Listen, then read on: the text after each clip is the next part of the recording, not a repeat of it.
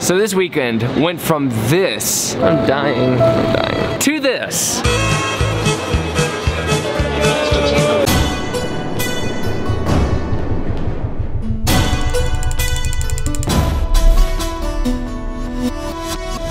Today we go to our first NASCAR race, the Great American Daytona 300. Suave Men has a partnership with NASCAR, so they invited us out, and we had the best day ever. We basically had access to the whole thing, the racetracks, one-on-one with the athletes. We definitely hung out with someone pretty epic. On Friday, we had a flight to Florida, and then we had to be there for one day, and then we're gonna fly home. So we had one day to hang out in Daytona, Florida, and it started off in an airport.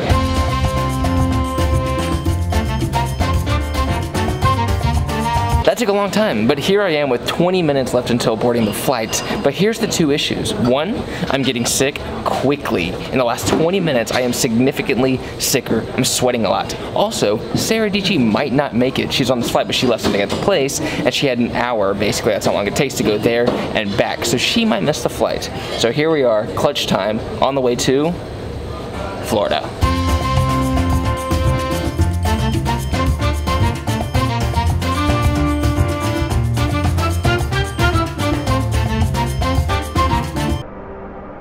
The flight is at 3 and Sarah is nowhere to be found. So I'm in line now waiting. And did I mention that I'm dying? Oh my god, you made it. I almost like lost it in the car.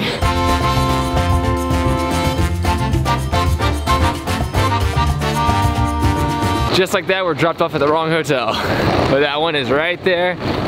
I am just dying. I'm dying. I'm dying. As you can imagine, at this point, I was in so much pain and I was terrified. I thought the whole next day, this whole thing that I flew across the country for wasn't gonna happen because I was sick. But luckily, it was different in the morning. And before I have time to film anything cool, I feel orange juice everywhere. Did I see it, hopefully? Maybe. I feel a lot better, but I still need to move in slow motion because I feel like if I turn around really quickly, I would throw up automatically. Okay. Take it slow. Well, your Insta wife is gonna be able to help you today. Oh, thanks, wife head.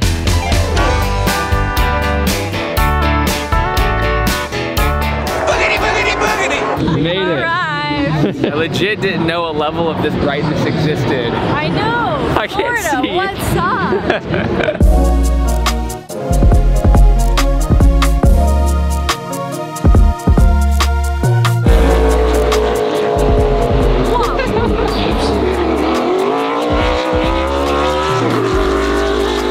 Switching back and forth.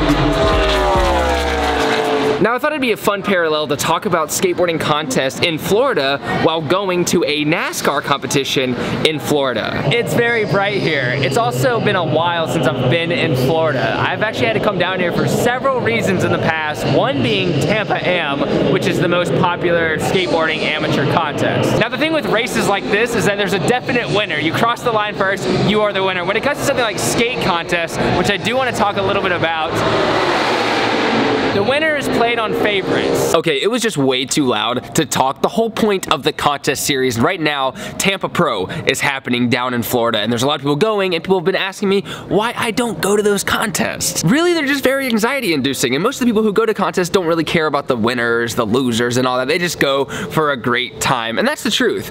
But when it comes to picking the winners at contests, it's so subjective nowadays that I think a lot of people have sort of strayed away from competing in contests. That's actually why I pulled away at first. I still enjoy them. I think they're really, really fun, and the atmosphere, the environment is so fun, but since they're rigged, it's just not. The other night I mentioned this too, where Kashad, a friend of mine, skates contests a lot, and sometimes he has to dumb down his skating beforehand so that the judges have a lower expectation of what he can do, so that when he does it during the contest, it blows their mind. And that to me is silly, because I feel like you shouldn't judge someone based on their... You should judge everyone on a whole, not how well someone does compared to themselves, I think. So although I didn't go to Florida for Tampa like a normal skateboarder, NASCAR? Sarah, where are we? We are gonna go check out the garages where all the cars are. I'm pretty stoked.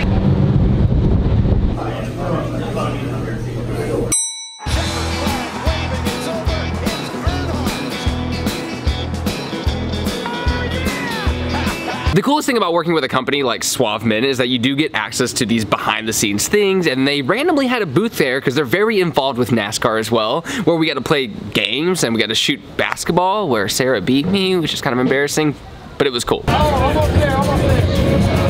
Contest. Hey, from the person who actually played basketball, me and you compete right now. Wait, how many shots are we doing? Okay, I say first one to 5. First one to 5? No. 5 hard shots. 1, 2. Oh, 4, keep loading. Oh, 4. Oh. How dare you? I won, stop. Oh my god. I just got the weird sensation that we need to play video games more. Oh Yes. god. Oh god. I'm going backwards. 160 miles per hour. Not bad. The other cool thing about working with a hair product company is that I get free products. Implement hairstyling. Oh, jawohl. I like you. Thanks, Babyface. The only reason why I'm with him is because of his beautiful hair. Thank you, Suave Men's. Look at the lusciousness of it. Yeah, that's how we did it. But I definitely want to shout out this right here. I've been using it like crazy, and I actually keep it in my camera bag because it's portable and you can take it through an airport. So I can finally have something that I can just use whenever, especially after I have hat hair all day. I go in the restroom, I'm like, blah, blah, blah, blah, blah, and then of course those fingers pop up out of nowhere.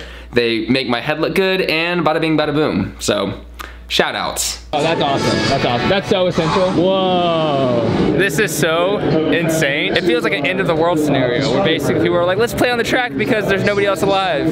That's what it feels like. This 30-lap stage, Jeffrey Earnhardt. We are going to The pit. It's already so loud. Yeah, we're gonna be hanging out with the cars. We've been talking about how loud it is already. It's about to get on the track. We're literally gonna have to like put captions on this entire video. It's true. I'm sorry, human beings.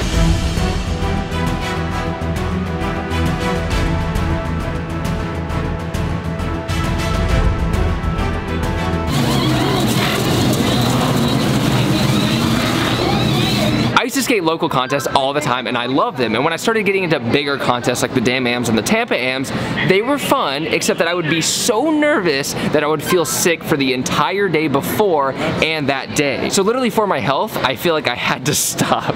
The fun part about those contests is meeting and hanging out with people in your industry, in your circuit, and getting to know them. But I just didn't like contests. I just didn't. And the truth is, at that contest specifically, I 100% didn't deserve to get second place, and the guy who won didn't deserve to win. The guy who got third place actually should have been the winner, and there was this guy, and there was a guy who got 6th place who should have gotten 2nd place. Sounds weird, and the guy who got first should have gotten 3rd. Anyways, as cool as that is for me, obviously very unfair to people who train to do well at these contests, and I think that also turned me off. The fact that I did well was something that upsetted me about how the contest worked. And as flattering as preferential treatment is to some people, it means that somebody suffers. Somebody got the poop end of the stick if somebody else got the gold end.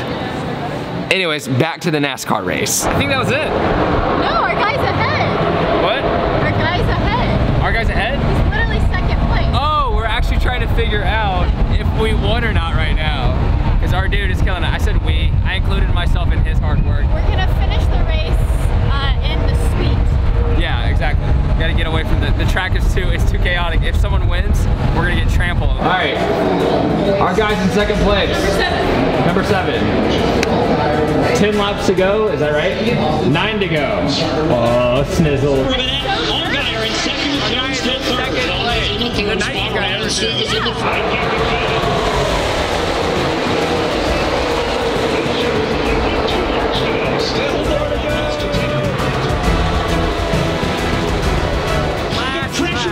To build.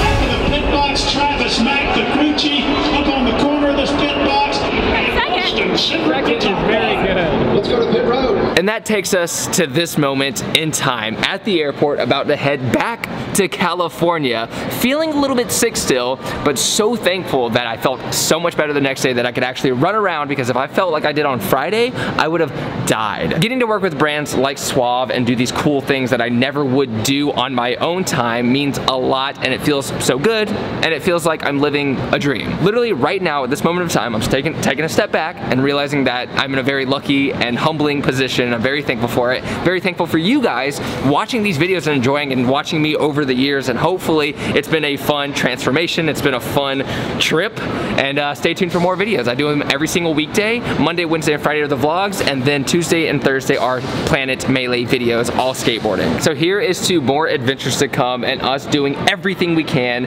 to build this community as big as possible and as influential as possible, and you guys have been an amazing, amazing contribution to everything that's happening, and I want to thank you so much. I already did that, but anyways, I'll see you next time. Love you so much. Progress daily and keep killing it. Sorry, keep killing it.